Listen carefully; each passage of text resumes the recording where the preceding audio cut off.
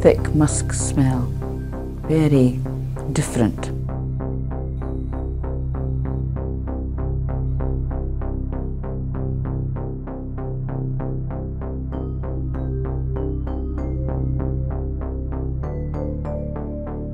We went up and he did the scan, and then he said, yes, the scan's negative, I think you have Parkinson's.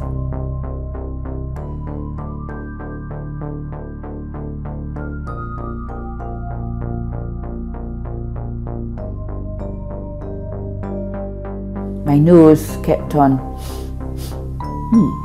there's that smell.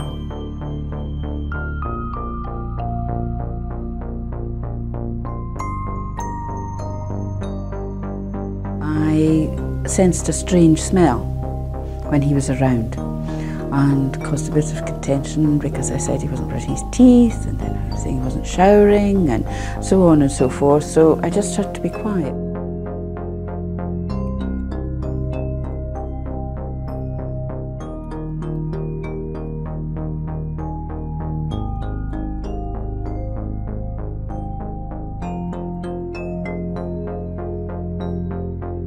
The heavy musk smell.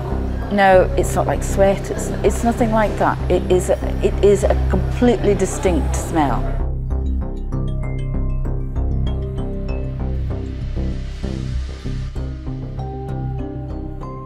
But after a time I began to see things change. We went up and he did the scan, and then he said, yes, the scan's negative, I think you have Parkinson's.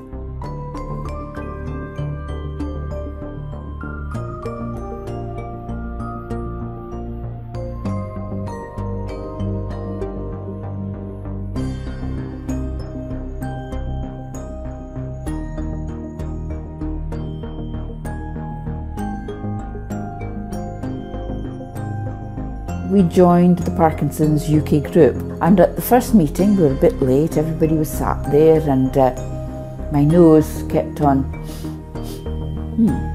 there's that smell.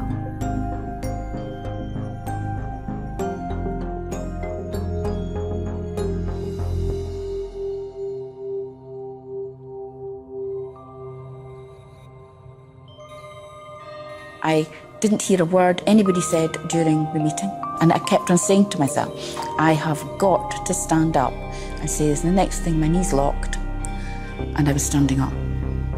And my sentence, I said, why are we not using the smell of Parkinson's to diagnose early?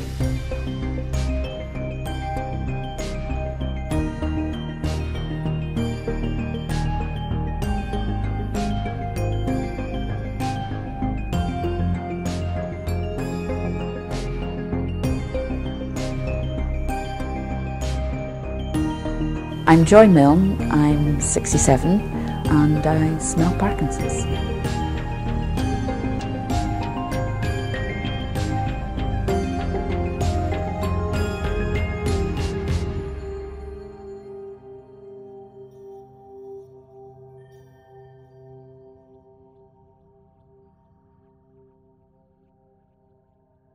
He said to me, you won't let this go, will you? You promise you will do it. I'm doing it.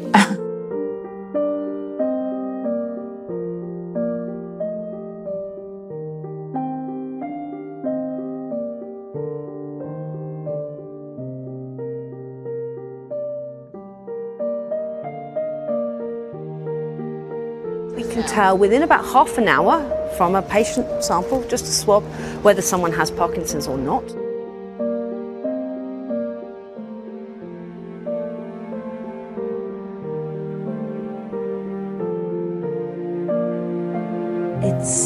It's horrible watching your partner change like that. It really is. If we get the test right, they will never get to that stage, because at that stage of diagnosis, 60 to 70% of damage, neural damage, is already done. You're not going to find a cure at the moment, it's not there, but to stop or alleviate it is just going to be tremendous.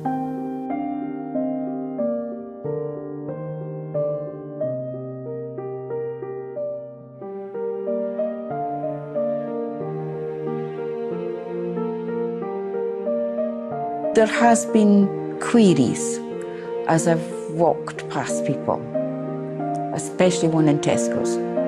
But he was a complete stranger. Ethically, I cannot tell somebody because the test isn't there yet. We're going to be there soon, but it isn't there yet.